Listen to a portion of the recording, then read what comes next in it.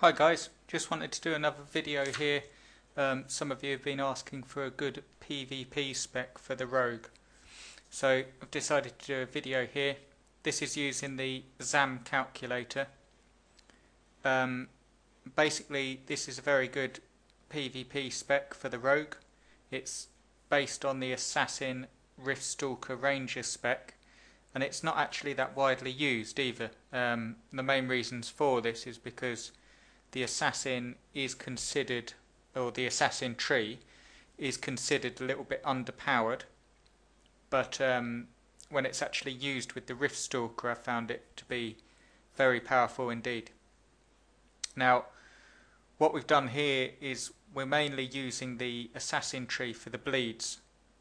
You get serrated blades in there, you get puncher, you get jagged strike and impale.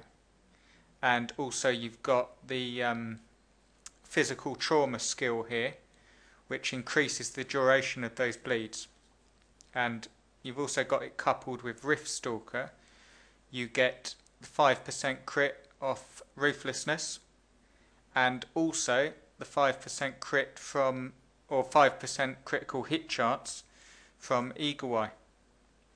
So you can actually increase your, you've got Riftstalker in there as well, and you can actually increase your critical hit chance using this build by 15%.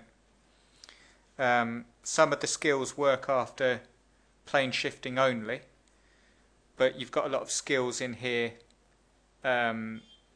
like Shadow Assault, Shadow Shift, Shadow Warp, Shadow Blitz, which will allow you, if you use them correctly, it will actually allow you to keep your 15% critical hit chance through the course of a fight, because they've got a 30-second cooldown, but you can actually flip between them and keep that critical hit chance up.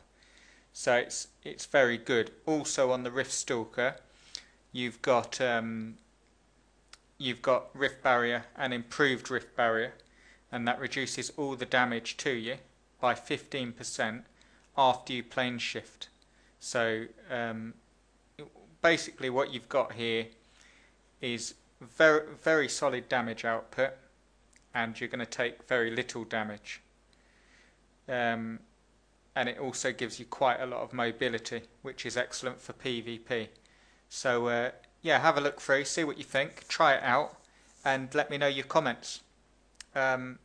And I'll get some more builds for the other classes, but this is a really good PvP build to use for the Rogue.